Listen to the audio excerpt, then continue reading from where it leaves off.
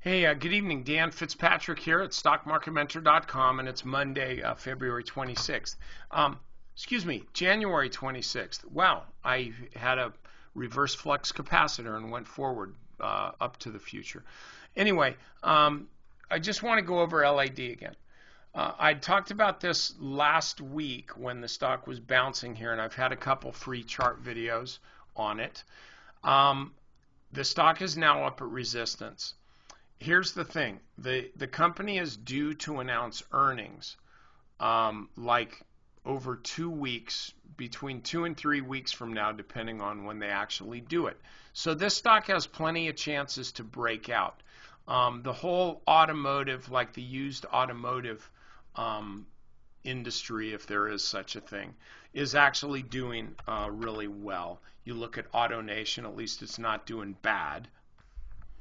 Look at CarMax as opposed to CarMax, which is also doing well. So these are, and GPI, just look at that real quick. A nice bounce off the 200-day moving average. I mentioned that in tonight's strategy session, among other things. But here with Lithia, I think you want to, don't just close out this position because it's at resistance.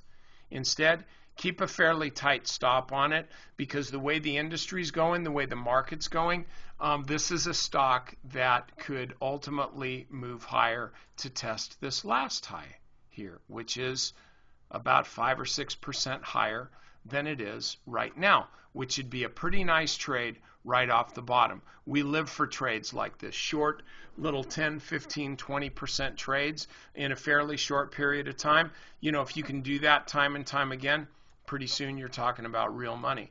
Also, you can look and see on the ADX indicator, which I covered a while ago in a members only webinar.